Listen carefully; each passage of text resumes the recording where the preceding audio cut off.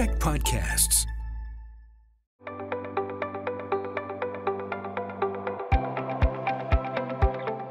Hi, I'm Bruce Williams. I'm the CEO of the Greater Victoria Chamber of Commerce. Welcome to Chamber Chats, happening as always here in the podcasting studios of the Czech Media Group, one of our chamber champions. I would like to also point out, as always, that I live and work in the unceded ancestral territory of the Lekwungen-speaking nations, known to us as Songhees and Esquimalt nations. Chamber Chats is made possible by the support of Island Savings, a division of First Quest Credit Union, who have a team of experts with solutions as unique as your business. We're going to talk to one of those experts in just a second. So we're still framing a lot of things in terms of the pandemic and what happened during COVID. And we saw this enormous shift over into working from home, people using platforms like Zoom, the one that we're on right now. Financial matters, banking, insurance, correspondence, everything has shifted over to online. But with that has come the risks of cybersecurity. We want to talk about that today with, as we said, one of the Island Savings experts on that. Rachel Ginto is the VP, the Vice President of Cybersecurity and IT Governance. Rachel, how are you? I'm great. Thank you for having me here, Bruce. So the fact that your job actually exists kind of points out where we're at with all this, right? It does, and it has developed and grown over time. I think I would say the financial industry was one of the leaders in this space, and it's because it's a trust business, right? Especially with everything becoming digitized, even in banking.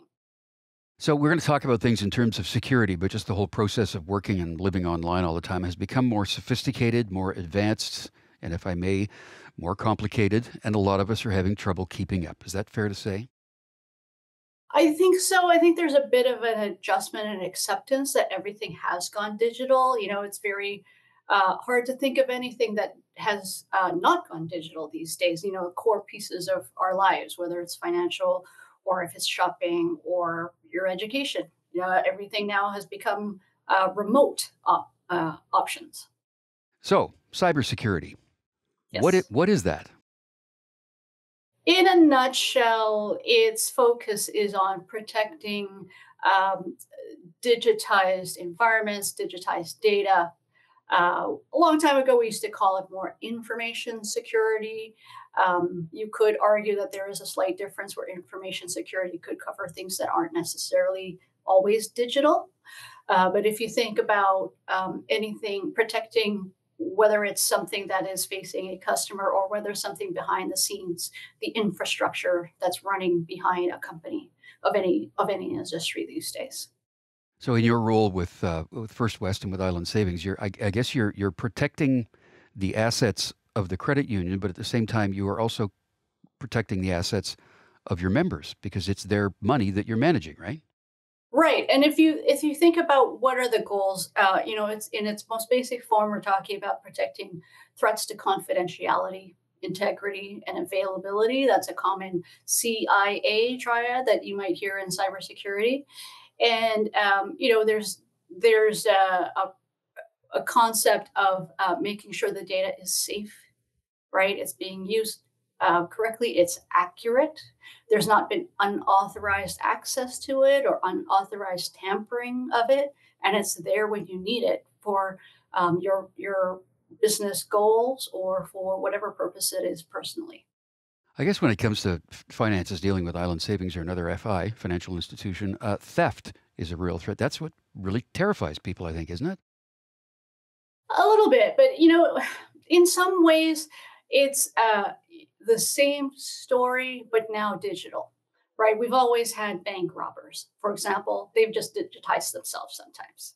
But you know, with that, there comes new responsibilities. We want all things, you know, faster, sooner, better, anytime we feel like it, or when it's convenient for us. And that is the opportunity with digital, right? You don't have to. I remember when I was a little kid and lining up at the bank with the pink slips or the blue slips, right? But now you can bank 24 hours a day, right? So that's the advantage. But with that comes our responsibility, both as a financial institution, but as also as a member yourself, to make sure that you know what's going on with your finances and you say something if something looks odd.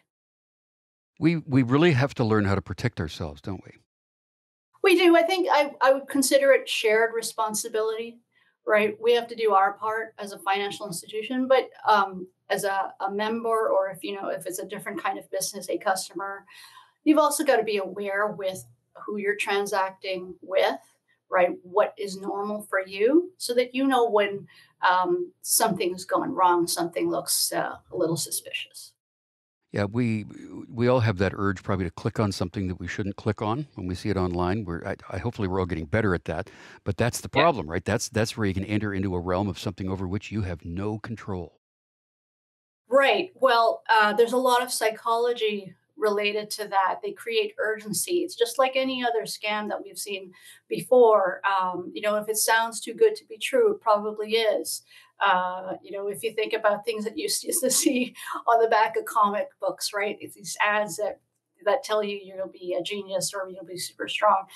And if it looks too good to be true, it probably is. But also at the same time, especially in the business world, when you're expecting an email and it looks similar to what you were expecting, you might click, right?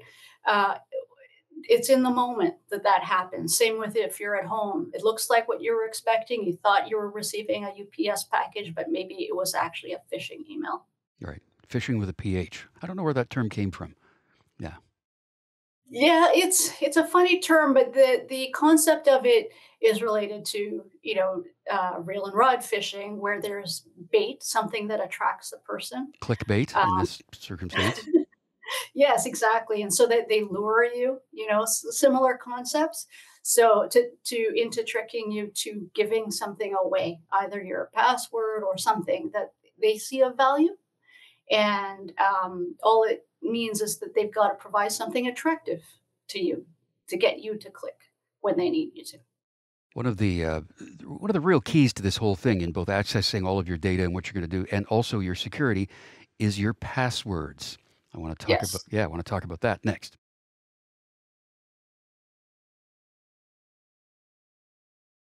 We're talking about cybersecurity today on Chamber Chats. Rachel Ginto is the VP, Vice President, Cybersecurity and IT Governance for Island Savings.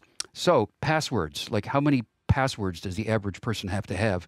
And the whole idea of keeping them a secret, like don't write them down, don't send them to other people. What's the role of a password in all of this and the security around that? Well, the password is like your secret key into, it's not that different from your home key getting into your house, except in this case, it should only be known by you, right? And the more complex you can make it, and a lot of times now, whether it's your email or your banking or something else, it is quite complex because it makes it harder for the bad actor to guess, right? And it's the key to the doorway into whatever it is that you're trying to protect, whether it's access to your email or something else. Yeah, it's good to keep birthdays, addresses, stuff like that out of your passwords, right? Because that's pretty easy for people Right. to crack. There's a link on the Island Savings website that I was looking at that about the cybersecurity stuff. The Mhm. idea of getting a really good password involves being creative. But one of the ones they mentioned was take the first letter of each word in your favorite song. So Yeah. they said, for example, if your favorite song is Donna Summer, She Works Hard for the Money, then your password would be SWHFTM. But, think what other tips do you have for people to try and create a really good, solid, uncrackable password? Well, thankfully, a lot of times now, wherever you're logging in, they'll impose the rules on you so that you can make it complex. But a mix of capital letters and lowercase and numbers and length. Shorter is easier to crack, is easier to guess, rather than a longer one, which is where you'll hear like passphrase as opposed to password. Hmm. So where that song comes in, it's multiple words, right? And that's more like a passphrase, and so that makes it more difficult to guess. Yeah. And a lot of the guessing I'll add in there, for example, it's automated. So it's not somebody necessarily, trying to type it in and guess it. They could be cycling through common words that people use. Well, that's almost like an AI thing, right? Where they identify language you commonly use and then they see if that applies to a password. Is that a fair assumption? Almost. It's a little bit less sophisticated than that, right? It's applying common rules. English has specific patterns, as does any other language, right? And then you could just apply those rules, in an automatic way. and most common words. So the other thing I think I would point out is not using things that people can find. A lot of us are on social media of some kind, and inadvertently you might disclose some personal information that maybe you have used in a password. So ideally, it's related to something that no one would be able to find. Yeah. So beware anybody, a stranger who walks up to you and says, "So, what was your mother's maiden name anyway?" Yeah, Yeah. you don't want to go there with that stuff. I want to go. Who are these people or these bots or there's this whole thing about, oh, it's some kid sitting in the parents' basement trying to hack people, but there's more to it than that, right? Like who are these individuals that we want to try and catch? I would say that they're different groups, different actors. So the people that you think of in the basement, they still exist, but there's also others where it is a business, right? This is what they do with their time. It could be a nation state, and that's a bigger kind of political type thing. Activists. So, it's a difference of individuals all the way to very organized groups. So by a nation state, you mean sort of an actual country, a small country. Right. Yeah. So that's Yeah. industry for them. Right. Wow. Yeah, and there's a lot of in a lot of cases, other than the activists, there's a lot of times it's financial motivation. You can never say for sure, but that's a common one. Yeah, they're bank robbers. They're credit union robbers, is what they're doing. So you've been in this for a while. You have seen this progress. You've seen this move along. You've seen it grow. Tell me about that process and progress of sophistication in this whole thing in cybersecurity. Actually, one thing that hasn't changed is we go back to the phishing, the part where you can we call it social engineering, trick an individual into giving something away that is of value, right? And that probably will persist till the end of time because it's just common in non-digital ways, right? But with the I guess if you're thinking about malware and things like that, what's also advanced is the protection against it, right? We're able to better protect ourselves, but it doesn't mean you can ever let your guard down, right? The bank robbers never go home, so they're always there.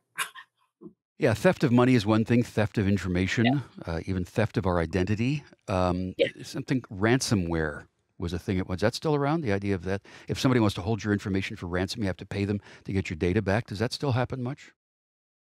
It does still happen, and it in some ways you can think of it as the impact of somebody has been able to get hold of your data and hold it hostage and then ask for a ransom payment. So it's unfortunate, but it does sometimes happen. Are you seeing anything right now that's sort of like the scam of the week or the scam of the month? Something that suddenly popped up and is prevalent and people have to be aware of? Is there anything you're aware of right now? Well, I think I would say that it changes week to week. Sometimes it's quiet, but the most common you'll always see is that somebody got tricked into clicking a button or something like that. Yeah. So give me an example of your team at Island Savings, for example, how you've helped someone out. Somebody, call emails, calls, whatever, and says, "Oh my God, I think I've been hacked. Something happened. There's something wrong. Something's missing. Whatever it is." Tell me how you manage that, and give me an example if you can.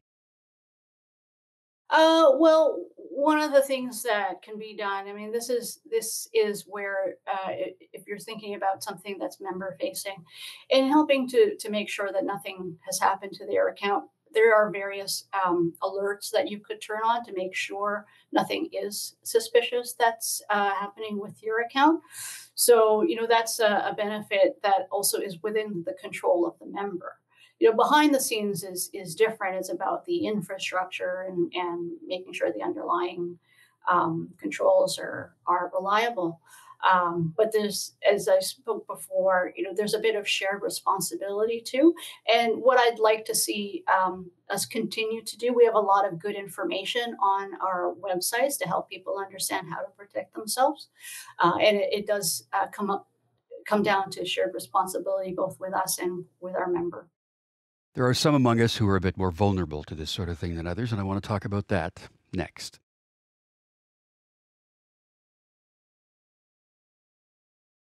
Cybersecurity is our topic today on Chamber Chats. Rachel Ginto is the Vice President, Cybersecurity and IT Governance for Island Savings.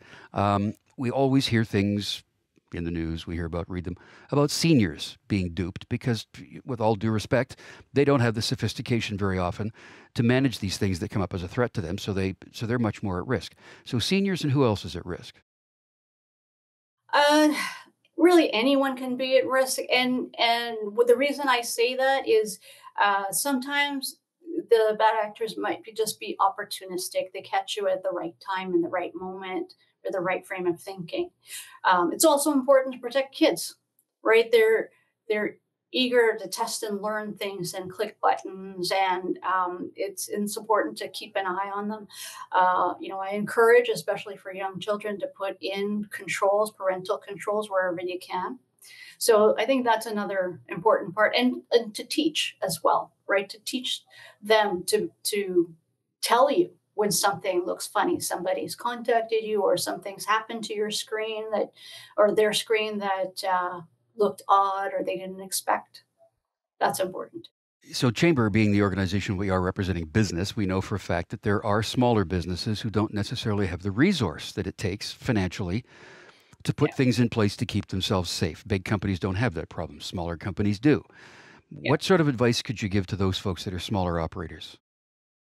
Well, for even the small operators, just like the big ones, the basic hygiene, making sure you keep your devices up to date, whether it's your computers or your mobile phones. Make sure that when there's an update that comes in, it doesn't matter if it's an Apple device, or if it's a Windows device. Keep it up to date, and that'll go a long way. If you have uh, anti-malware, if it's already included in what you've got, use that.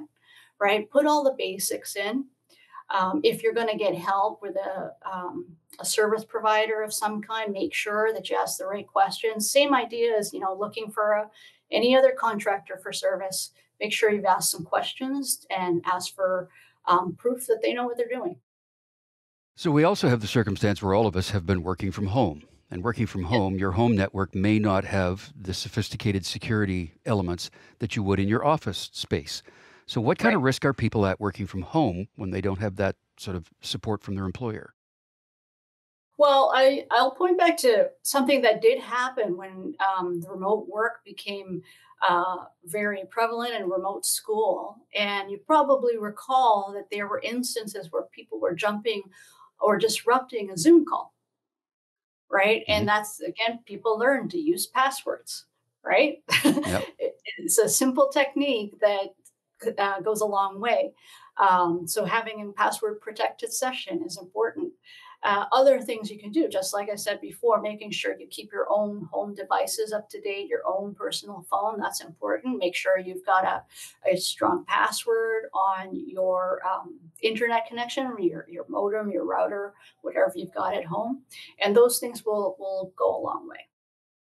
You actually mentioned cell phones, which, of course, we all spend half our lives on our phone, but Mhm. the risks to a phone are the same as they are to a home computer or a work computer, right? What sort of care do we have to have in mind when we use our phone when we're working with data and working with financials and banking and confidential documents and that sort of thing? Well, it's very very similar. It's really just the form factor in a lot of cases, and the phone has multiple things. And what is good too is you can kind of use the two together. I think you've probably heard of multi-factor authentication, right? Sometimes your device can be used that way to help you put an extra step in there beyond just your password, which makes it a little bit harder, that much harder for the bad actor. But the threats are very similar because it's often just the same kind of application on your phone as it is on a regular computer. I have a bit of a thing about Wi-Fi. I don't know Yeah, why I don't always trust it. I have something when you're on an open Wi-Fi or open data or something instead of a dedicated Wi-Fi system. How much of a yeah. risk is that to us? Because I feel pretty leery about that sometimes, quite honestly. Well, that's I would call that your spidey senses are a little bit heightened to things like that. Um, and I would say that in Maybe public places is where you probably should be a little bit more careful.